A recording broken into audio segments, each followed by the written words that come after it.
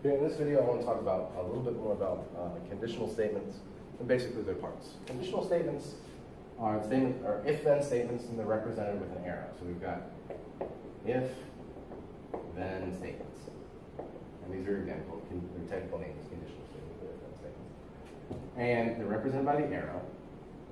Now the arrow has, being a dyadic kind of statement, has a left side and a right side. Okay? Usually, we stick the variables A and B in there, just for using them as examples. Now these parts have labels. The left side, for a while here, we're going to call the antecedent.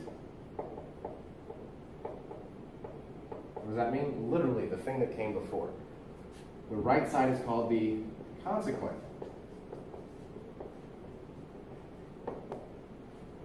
What does that mean? Literally, the thing that comes after the consequences, the things that result from some previous thing having happened. Now, we usually talk about conditional statements when we're talking about causality, like if I knock on this wall, then you hear that sound. But they're not all causal. They can be contractual. Like if you, anytime you've gotten like an update on your phone, you've had to click a user agreement that says, I agree to terms and conditions. Conditions are things like if you, let's say like something like Facebook, if you post something up on social media, then we have the right to use it and to censor it, those kinds of things. Those are the conditions that you sign up for, and that you affirm those conditions. Now, the only time we can say that a conditional statement is false, and I'll talk about this more when I get to truth tables and truth trees, the only time a condition doesn't work, or a conditional doesn't work, is if you have a true antecedent and a false consequent. So if I say something like, if you make above a 90%, you get an A for this class. Now, if you make above a 90% and I give you an F, I gave you false conditions. I lied to you. So a lot of false conditions, we can say those are lies. When I say if you do this, then this will be the result. You did that? Nah. Those are the only time the conditional statements are false. It's with a true antecedent and a false consequent. Again, we'll talk more about that later when I get to truth trees and stuff. But we've got basically this. There are other names here too. I could say the left side is the sufficient condition, the right side is the necessary condition. That will actually come up later when we come back to conditionals after talking about conjunctions. But, okay, this is great that we can render things as conditional. So if I say something like, if today is Thursday,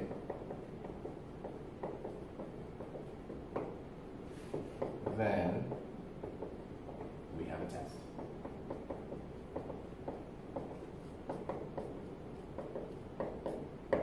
Okay. Compound statement. If today is Thursday, then we have a test. Presumably today, but I'll just leave it with that. Now what I'm going to do here, first of all, is I'm going to mark the connective language in here. Here's the stuff that lets you know that this is a conditional statement. Now what I'm going to do is I'm going to, as I did I think in the first video, I'm going to underline some things in here that we're going to use to determine the variables. Now, I arbitrarily chose T for today's Thursday, and I chose W for we have a test. I could have picked any letters in there. I try to avoid underlining tests so I didn't have T twice, because we don't want multiples in the same way. So what does T stand for? Today is Thursday. What does W stand for? We have a test today. Well, okay, so these are the variables that we have in this particular instance, T and W. How do I put them together as a conditional statement? What goes on the left? What's the antecedent? So we know, because we've got if-then language, that we're going to have an arrow here for this to represent this. If today is Thursday, then we have a test. So what's the antecedent here? What would go on the left side of the arrow? Well, generally speaking, whatever follows, and this is going to seem peculiar here, whatever follows the phrase if. I know it's a single word, but I'm going to say phrase here to distinguish it from something called only if that we're going to talk about later. Whatever follows the phrase if goes on the left side of the arrow. So what comes after if?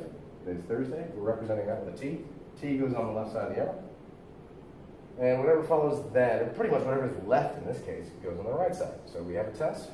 How do we represent we have a test? That's W. So T arrow W, bam, formal logic. T arrow W is the formal representation propositionally that we're using for the statement, the compound statement. If today is Thursday, then we have a test.